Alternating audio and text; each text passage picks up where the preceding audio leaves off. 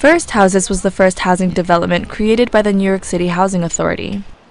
The historical significance of the site has not excluded it from the problems faced by tenants throughout the East Village projects. Since you remind me of my keys,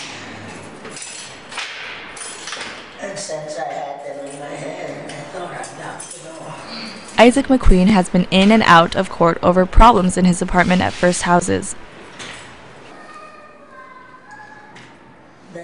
McQueen lives on the 4th floor of First Houses and has been in a 15-year court battle with NYCHA over a leak in his kitchen ceiling. He was left severely handicapped by a motorcycle accident. Needless to say, this is the third time since I've been here that this ceiling has fallen down. And you can see it's getting ready to fall down again.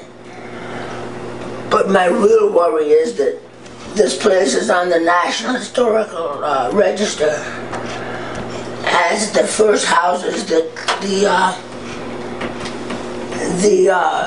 newly organized New York City Housing Authority under Mayor LaGuardia had started in 1938 as the beginning of the